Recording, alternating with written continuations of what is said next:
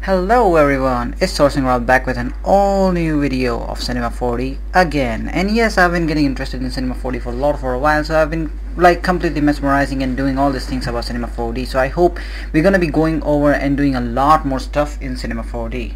I've been saying that for more than one time, Cinema 4D. Okay, so here we are, and today I'm going to be teaching you guys about sub-polygon displacement. Now, sub-polygon displacement, if you haven't heard that about it, it's really awesome and really amazing to work inside of Cinema 4D if you want to try it out. So probably if you guys would know what those powder splashes are,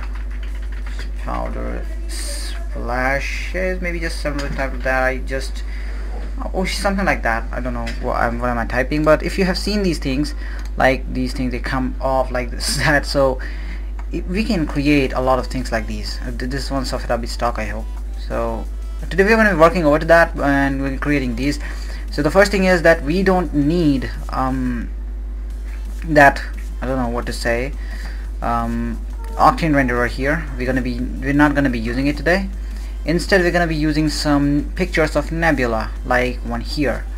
You can find these nebula. Also, this one's pretty much dope ones is given below in description. If you want that, you can get it out there.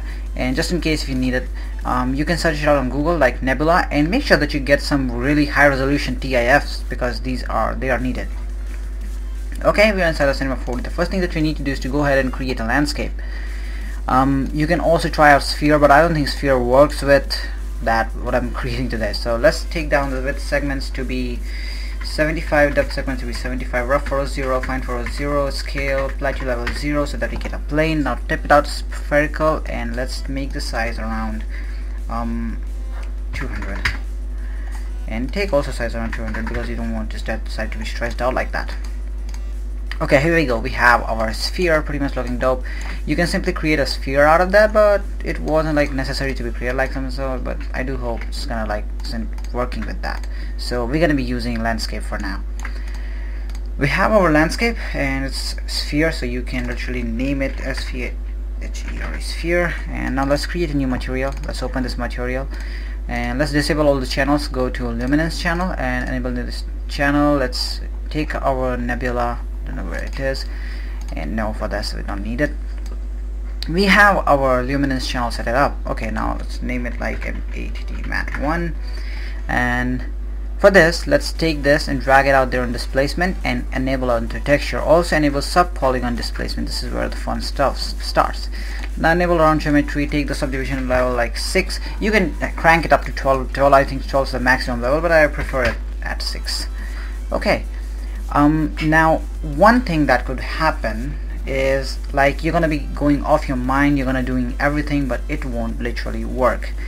Well, it doesn't work because I've been working around and I just messed everything, and I was thinking like, why is not displacement showing up? And then I realized after 15 to 20 minutes that the displacement channel was turned off. So turn it on.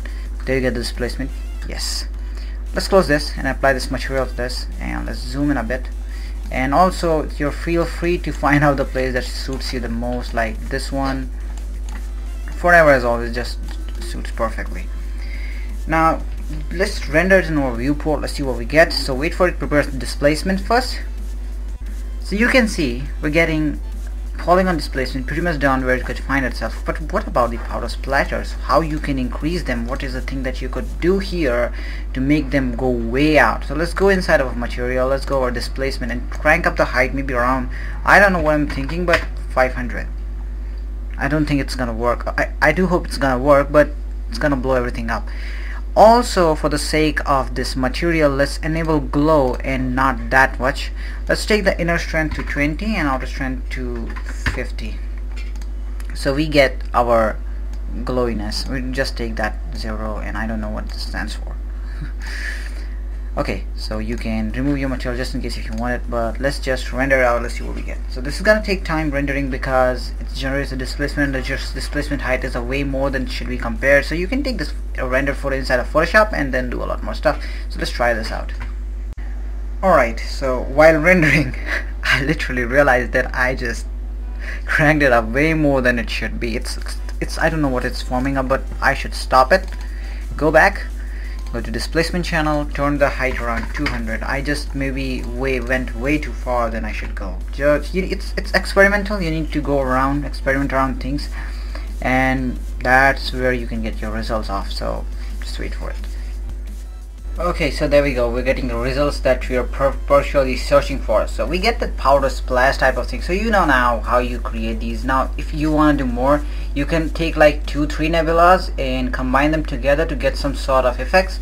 Maybe add them to multiply and do a lot more stuff. These things look pretty dope. And one more tip: displacement maps are not generated in viewport live. So just in case if you don't have it, you won't get it generated. If you're having renders like Arnold, or maybe renders which will Octane, like with renders that provide you live scenery of live scene or live port view, or how you can go through. So there's something you can do more.